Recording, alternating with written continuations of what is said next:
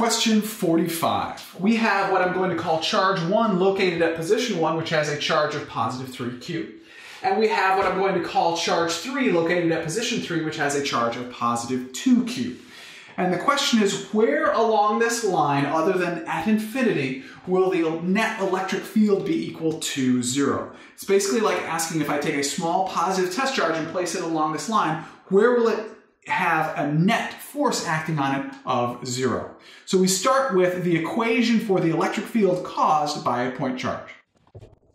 The electric field caused by a point charge is equal to Coulomb's constant times Q, the charge causing the electric field, divided by R squared, where R is the distance between the center of charge that's causing the electric field to the point we're talking about the electric field. Now we're going to look at the various regions and talk about the components of the electric field caused by charge 1 and charge 3, and figure out what the various options are for the net electric field in those regions.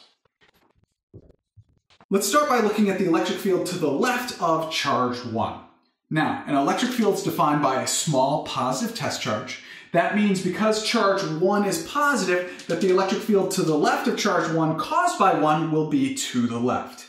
And because charge 3 is also positive, the electric field to the left of charge 1 caused by charge 3 is also going to be to the left. Therefore, both those electric fields will add, and therefore they cannot add up to 0. Therefore, the correct answer cannot be to the left of charge 1.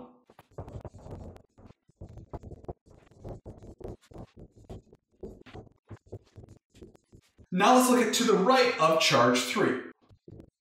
We have the same issue with to the right of 3 as we had to the left of 1, because both charges are positive and this point is to the right of both of those charges. The electric field caused by 1 and the electric field caused by 3 are both going to be to the right and therefore can never cancel out. Therefore, the electric field to the right of 3 can never be 0. Therefore, D cannot be correct. Now we're going to look at point 2, which is located directly between charges 1 and 3. At this point, the electric field caused by 1 is to the right, and the electric field caused by 3 is to the left. Now, they are going to cancel one another out to a certain extent, but they don't have the same magnitude, so they don't cancel one another out completely.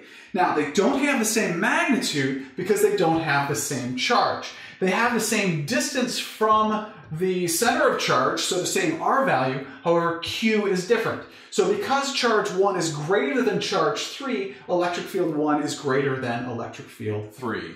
In order to get to a point where these two electric fields are going to have the same magnitude in opposite directions, we actually have to get closer to charge 3 so that this R value is smaller for charge 3 and larger for charge 1, so that that electric field for charge 3 will have the same magnitude as the electric field for charge 2. Therefore, the correct answer is somewhere between 2 and 3. The correct answer is C.